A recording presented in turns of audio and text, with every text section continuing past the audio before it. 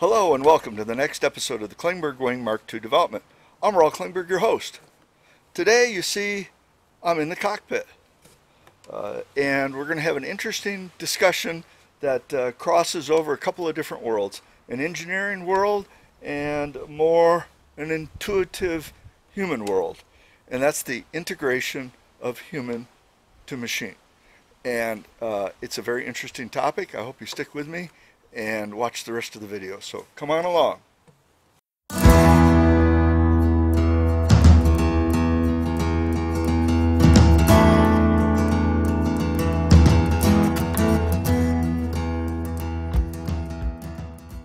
Okay, glad to see you're still here. We're going to talk about integrating humans with machines. It's a arcane topic, really. It's a whole profession. You can get degrees in it, certify yourself in it, and spend your entire life working just in that field. It used to be a lot of guesswork. It's becoming more of a science. There are programs now where you can do a decent simulation of the spectrum of humans that you can expect to interface with your machine and how they fit into the scenario. And that's the key to it. Mostly it's about fitting. How far can they reach? How tall are they? How can they bend? And that is a key part of the problem. Another part of the problem that is not so easy to predict or write code for is how human beings behave. Human beings do the most unexpected things at the worst possible time. And we have to try to design vehicles to avoid catastrophic ends when human beings do something unusual. So I'm going to talk today a bit about some of the human factors that cropped up while I was working on the cockpit for my new glider and are still cropping up, and I'm having to work with them on a day-by-day basis. So the first thing that I want to talk about is the height of the pilot's cage relative to where the pilot's suspended and relative to the harnessing system, how it's all set up. And I'm going to pull my feet back here for a second so I can set them on the ground and talk a little bit more clearly about what's going on here. My wing's a little bit different than anything else that's been out there before. About the closest vehicle would be the Swift, but the big difference between the Swift and my glider is on the Swift, the pilot is suspended from essentially the side rails of the cockpit. And when the pilot's actually well below the side rails, when they launch, the rails are way up here under their armpits. And once they're up flying, the pilot's well below the pilot's cage. And they have a strap here that runs over a ratchet pulley up front. And the pilot pulls the strap and literally jacks himself up into the cockpit. An interesting and novel solution to the problem, because how often do you think about, okay, I'm going to have to insert my pilot into the cockpit after I take off? That's a pretty unusual scenario, yet that system works quite well. On the downside, when I've looked at the components of that system, it looks heavy. Okay, now that the leaf blowing is over, we're back to things that are much more fun to talk about, like airplanes, gliders. So here we are in my cockpit, and I was discussing the pilot suspension system and how, unlike the Swift, I am suspended from the wing itself. You can see that I am free to move fore and aft, and if I want a little bit side to side like this.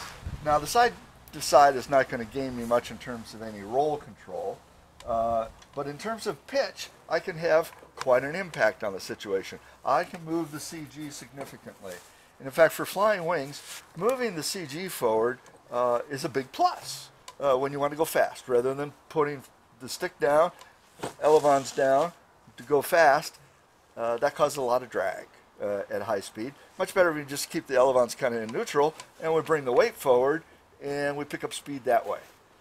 In addition, if you go see my other videos, I'll put a link in the description about pecking and pitch damping.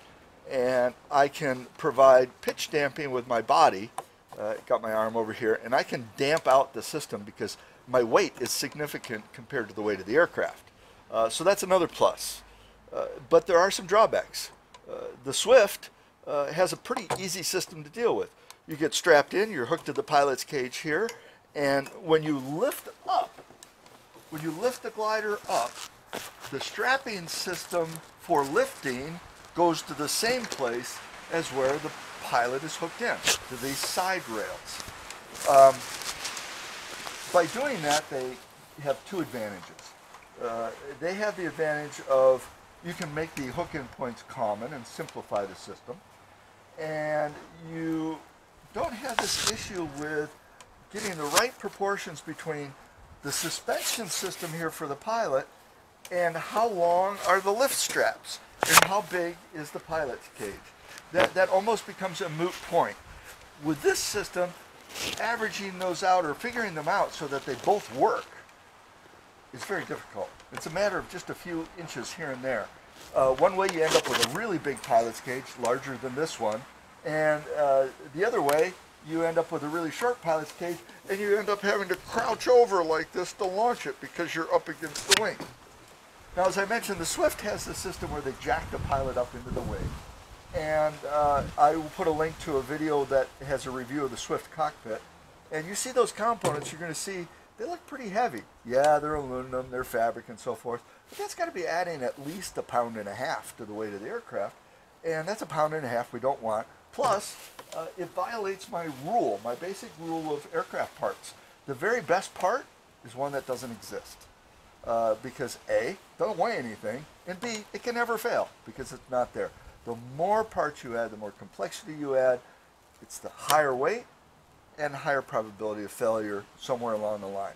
So if we can simplify, simplify, simplify, and get rid of parts, so much the better, especially if they're moving parts.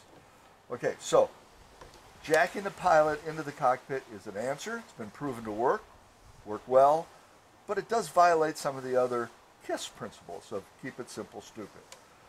And let me tell you, the hardest thing in engineering that I've ever encountered is keeping things simple, because engineers are really smart.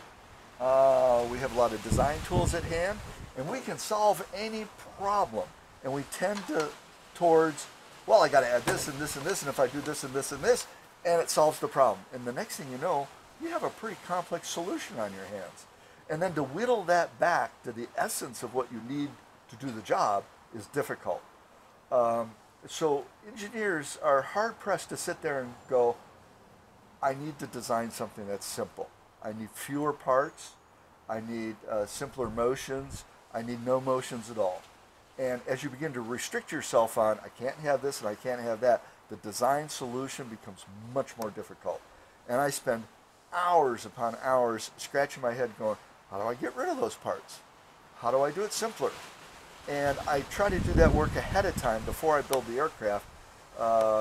Sometimes I do it with mock-up work to avoid building it into the aircraft and trying to figure out how to take it out later, because it's very difficult to remove weight after the fact. See that when I stand up here, in order to lift the aircraft up like this, I have to hunch over a little. Now that hunching over is a compromise. I have to duck my head a little bit to launch. And that was a compromise so that the pilot's cage didn't have to be any bigger. So you got to run with this thing a little hunched over. And the other thing is, I didn't want wheels that were gigantic and heavy. These are relatively small wheels. I got a 20-incher in back. I think I've got a 16-incher up front. And with my feet up, I want to be in a situation where my butt's not going to hit the ground if I have to land on the wheels. Wheels are not really meant for landing on, but it might be a case where you just can't get your feet down, you're just not ready, and you just got to set it down on the wheels. Or maybe it's been a really long flight and your legs are asleep, and you got to come in on the wheels. So these straps can't be too long. My butt cannot hang out the bottom of the cage too far. In addition, I don't want a bunch of my body sticking out the bottom, creating drag. Then I got to go build me some kind of complex, heavy cockpit fairing down here, close it in, some clamshell thing. Right now, my only intention is to have a small closure up front by my feet, across the bottom. Feet go up inside like this on top of that enclosure. So my idea is to leave all of this open, and then eventually there'll be a fairing behind me, and there'll be a piece that comes forward up to about my butt, and the general flying position is more like this. I'll have a set of straps that come from the harness here, not the lift harness, but my other harness. Here we go. Set of straps that come from here and go up to the shackles where I'm hooked into the glider. And that'll give me a nice resting position, and I'll be supported, let's see, grab it here. I'll be supported like this. I'll be held up like this. It'll be very comfortable. Might put a headrest on here eventually. And I have a clear view straight up overhead, except for the tail boom, but I have a clear view of who might be flying in the thermal above me. I have a clear view straight ahead, all the sides, all the way around. Good view. The only view I don't have is up this way, but if I push back and look, I can see that area generally. So it's always a compromise on the viewing angles, and you do the best compromise you can get. There are worse situations. Now, with the Swift, what they have is their wing is designed differently. There's less taper in it. When you have less taper, your aerodynamic center ends up further outboard on each panel, and that means you can place the pilot further aft. And their pilot is actually placed pretty much at the trailing edge here, and they don't use a tail boom, and they have a trailing edge that you can open up. And if you go look at the video, there's a canopy there that opens up. It's zippered in the middle, and when the pilot stands up, his head actually sticks up above the wing. The pilot's cage is much shorter. So when he runs to launch, his head is up where the wing would be, and then after he's up, you can zipper close the canopy. Another situation there is they got more moving parts, you got a zipper, you got a pull cord, you got pulleys. It's more complexity. But it helps solve some of their how do you pick it up and run with it issue. So the whole situation is a bunch of factors moving at once that you have to adjust each one a little bit here and there until you have something that works. It's very difficult to predict ahead of time. Some people might wonder, why don't you just get a CAD system, put a human figure in it, put your controls in it, and figure it all out on the board, and then just go build it. Sorry if we're picking up the leaf blower noise across the street. I'd like to get the video done, so we're just going to move ahead, and I'll speak louder over the leaf blower, because apparently it's leaf blowing day across the street. Even though it's a really windy day here today, and any leaves they blow are just going to blow back. But that's neither here nor there. So let's see, back to where I was. Where the heck was I? Mock-ups and CAD models. My buddy Bob always gives me a hard time about CAD models and not working all this stuff out ahead of time. And I'd rather just build a mock-up, or in the about amount of time that the days and days and days I would spend drawing it up in SolidWorks, I can actually build the cockpit and put in parts and see what works. And if they don't work, I cut them loose and I move them somewhere else. And as a matter of fact, that's what I've actually done with this cockpit. I built a very simple mock-up, did a little bit of work with it, really didn't know how I was going to solve all the control placement and control functions, and I spent quite a bit of time thinking about it. I didn't have a good solution, and I figured, well, something will come to me. I'll figure it out before I finish the glider, and that's essentially what I've done. For example, I'll give you a quick example. I thought for sure it was going to be a push rod system from the gearbox up to the wing and hook into the drive system up there, such that when you plug the wings in, the controls would already be hooked up. Let me tell you, that design, no matter how you did it, was really heavy, complex, with a lot of moving parts. I did not like that at all. Just too much room for failure, too much complexity. The Swift has push rods. Their push rods can stay in place because of how their cockpit is set up. It stays together. This is a parallelogram. This whole thing folds flat up to the wing. So that means the push rods would have to come out. So I got to have some way to reach up inside the wing and pin it to the control horns there. I got to hook it up down here. A nightmare.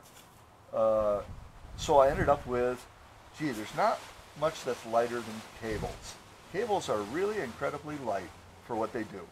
So I have a system here. You can't see it up here, but there's a couple of holes up here where we shove the cables in. They come out here, the bottom of the wing, and down here they go. So when we put the wing on, we stuff the cables in, down they go, little clevis pin, 4 connections, controls are hooked up. And there are no torque tubes to fail, there's no bearings to fail or bind, and there's a whole bunch of fewer parts that need to be put together. And it's somewhat similar to what I had on my first wing, slightly different setup, but similar enough that I know it works, and it's lightweight, it's simple, and it reduces the probability of failure of any given component. So better to go with a known answer that I know is a good solution before rather than create something new that's more complex. Just for the benefit of being able to stick the wings on without having to hook up any other connections for the